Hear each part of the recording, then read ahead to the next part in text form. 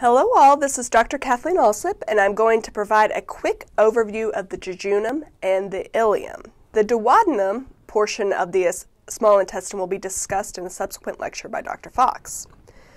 The goals of this lecture, as with all the lectures in this series, are to provide you with the scaffolding to better prepare you for your anatomy dissection, but importantly, to prepare you for your upcoming clinical and other basic science lectures. So let's get started. As I said, there are three parts of the small intestine. The most proximal portion is the duodenum. It's also the shortest part, as well as the jejunum and the ileum, and that's what we're going to be focusing on in this particular presentation. The jejunum and the ileum are attached to the posterior body wall by the mesentery. Now I have the in quotes because there are various other mesenteries associated with the GI system, or folds of peritoneum, as we know, in the abdomen. But this mesentery is the most substantial and the prominent, thus the. So capital THE, think of it that way.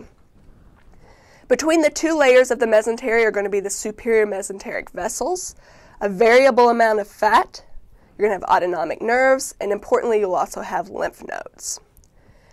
The ileum will end at the ileocecal junction, which is the union of the terminal ileum and the proximal cecum, and at that point you're in the large intestine.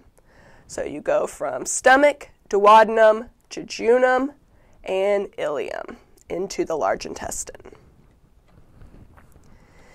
There is no grossly visible line of demarcation between the jejunum and the ileum, but there are observable differences that are often more pronounced in the more proximal portions of the jejunum and the more distal portions of the ileum. Now I know that tables can be overwhelming, but I think you will thank me in the end in terms of having these kind of broken down in terms of this differences you'll have with the jejunum and the ileum. So let's go over some of the higher quality or the more high yield concepts first. So for the most part, the jejunum is located in the left upper quadrant, while the ileum is going to be in the lower quadrants, particularly the lower right quadrant. So if you want to kind of get yourself organized in terms of where it would be and associated with other organs in those quadrants. The walls of the jejunum are going to be thicker, and importantly, they're going to have a higher frequency of those circular folds on the inside portions than what you'll have with the ileum. And both parts are going to have what's referred to as arterial arcade tiers.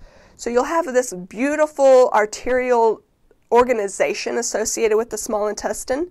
You will have arcades, and then you will have straight arteries that are coming off of the arcades that will actually head to the viscera, so directly to the viscera. Both of these arterial arcades are going to be derived from the superior mesenteric artery, and you're going to have more tiers associated with the ileum than what you will have with the jejunum. The straight arteries of the jejunum are going to be longer and wider, but they will be less numerous than what you have in association with the ileum. And as mentioned before, the arterial supply for the jejunum and ileum is solely derived from the superior mesenteric artery. So you can see the very large branch of the superior mesenteric artery, and then you'll have varying numbers of jejunal and ileal branches that are going to form those arterial arcades. Venous drainage for this portions of the small intestine is strictly into the portal system via the superior mesenteric vein. And remember that superior mesenteric vein is what's going to join with the splenic vein to actually form the hepatic portal vein. So you can see it very beautifully in this image right here. The superior mesenteric plexus is what's going to innervate the jejunum and ileum and is composed of both sympathetic and parasympathetic fibers.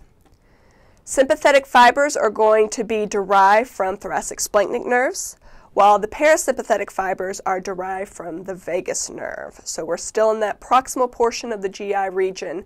We're not to where you have the more inferior portions, not vagus anymore. The sympathetic innervation is inhibitory to smooth muscle contraction and, of course, is a vasoconstrictor to vasculature. The parasympathetic innervation is motor to the smooth muscle. Think rest and digest when thinking parasympathetics.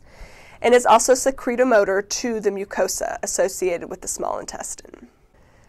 This concludes the overview of the jejunal and ileal portions of the small intestine. For additional information and images, please refer to the BlueLink website.